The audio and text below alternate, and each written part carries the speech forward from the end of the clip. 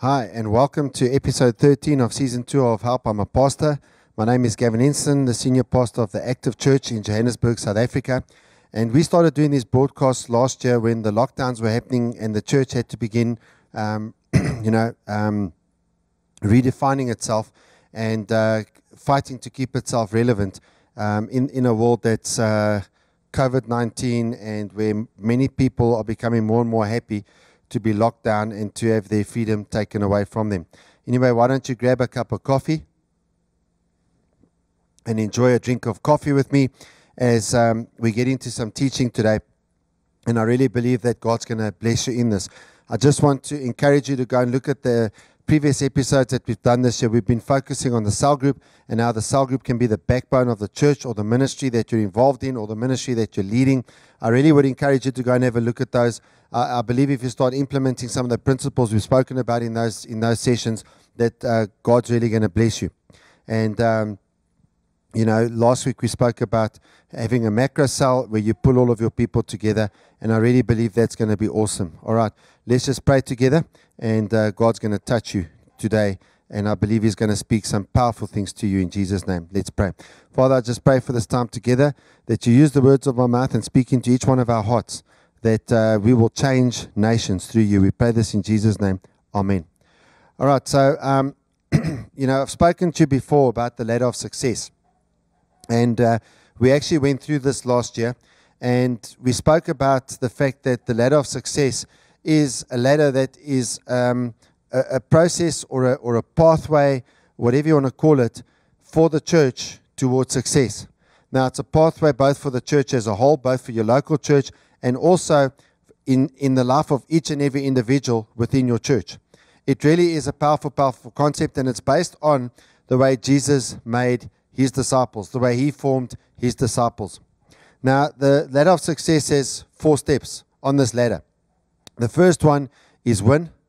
That's where you evangelize. The second one is consolidate. That's where you make the faith solid of those that you've won. The third one is disciple. And the fourth one is send.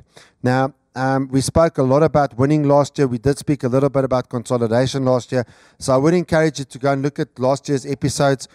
For that, we spoke about the overall process. We actually go in and we explain this process in detail: win, consolidate, disciple, and send. And that's a way that you can change all of the people in your church from being members to the place where they become leaders and soldiers in the army of God, and where they become fruitful. Now, the Apostle Paul, after he has won on the road to Damascus, we see there that in Acts chapter 9, verse 19, it says, afterward he ate some food and regained his strength. Saul stayed with the believers in Damascus for a few days. So he stays with the believers. And obviously in that time, they would have been chatting to him.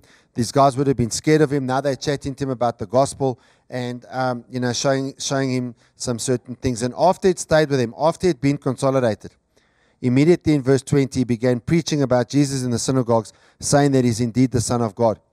Now, he got himself into a lot of trouble because the Jews were happy with Saul. He was going around arresting Christians and doing all of those sorts of things. But now he's preaching the gospel. And so what you find there is that in these early days, you see the church taking care of him and actually moving him from place to place. And that's what consolidation is all about. And, we're going to be talking about consolidation for the next few weeks. And so I really encourage you to come on this journey, because the question that you have to get right if you want your ministry to grow is, what do you do with the new believers? Okay, how do you look after them? How do you make sure that they are okay? Now, I just want to read to you from Galatians chapter 4, verse 19, where the Apostle Paul says, my children, with whom I am again in labor until Christ is formed in you. So, in other words, consolidation is about laboring for the people that you've won until the character of Christ is formed in them. Now, what I want to tell you, and this is very, very important.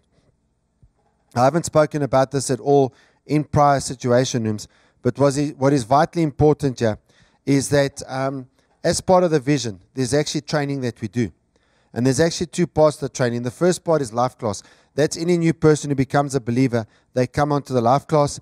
And the life class is at the heart of the entire consolidation process.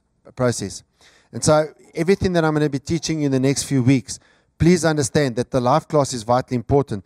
And so the life class is something that happened. We actually do it on a Thursday night, and where the new believer comes and we teach them basics about Christianity.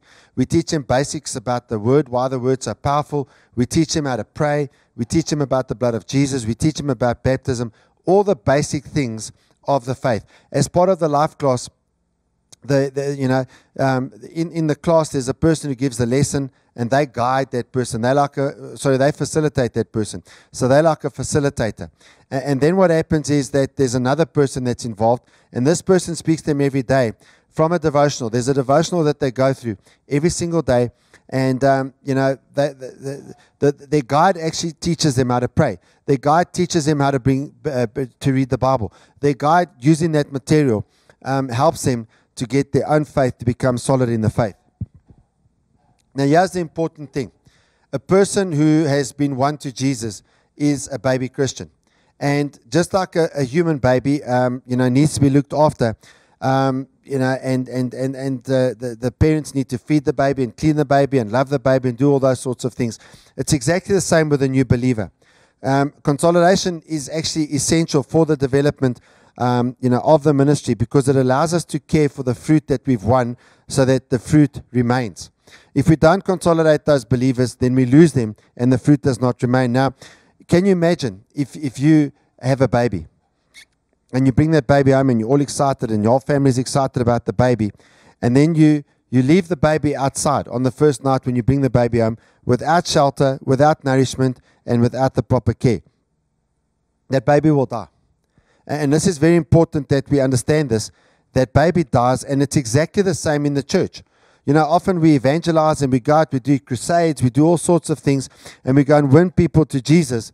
But the fact of the matter is, there's an enemy that wants to destroy them. The moment they give their hearts to Jesus, the enemy is going to attack them. And unless they have a spiritual parent, as it were, that is looking after them, that is helping them, that is helping to build their faith, then things are going to go wrong. New believers do not understand the spiritual world. They do not understand the dangers that are out there. They do not understand the enemy or the plans that the enemy has against them, and they don't have the spiritual weapons that enables them to defend themselves. And so it is a responsibility when you're the leader of someone that you're busy consolidating, to ensure that every person that the Lord has entrusted into your care, that they receive the necessary love, that they receive the necessary attention, and that they be taught what they need to learn until they are established in their faith.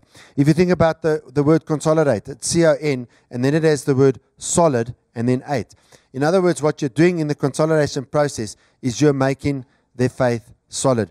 Now, we're going to be teaching you over the next 4 or 5 weeks, however long it takes us, how to consolidate people that you've won, so that when you win the people to Jesus, that you don't lose them. But I just want to remind you what we spoke about when we spoke in the lessons about winning. And this is very, very important. And that is the fact that if you don't win people, if you don't go out and evangelize, if you don't invite people, if you don't preach the gospel to them, you won't have anyone to consolidate. So the basis of the vision is winning. But once you've won them, what do you need to do with them in order to keep them? And that's what we're going to be looking at. Now, there's a very powerful lesson on that actually in the series that we actually started that we broadcast on this channel last year. It's called Stavros. It's spelled S-T-A-U-R-O-S, and it's pronounced Stavros because it's a Greek word for the cross. It's about the life of Pastor Cesar Castellanos that God revealed the G12 vision to through him. And there's actually, you actually pick up at one point a lesson of consolidation when he was losing people and he wasn't happy. And God said to him, you've got to consolidate the fruit that you've won. So I'd really encourage you, go watch that movie. You'll get an understanding of the spiritual aspect of G12.